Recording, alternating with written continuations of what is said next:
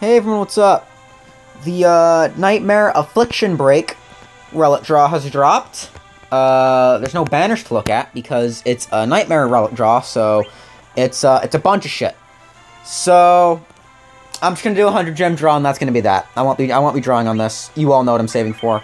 Saving for Final Fantasy 3 and Final Fantasy 7. And then after that, I think I'm gonna save for Final Fantasy 14. I think. I don't know. We'll see. 4-star.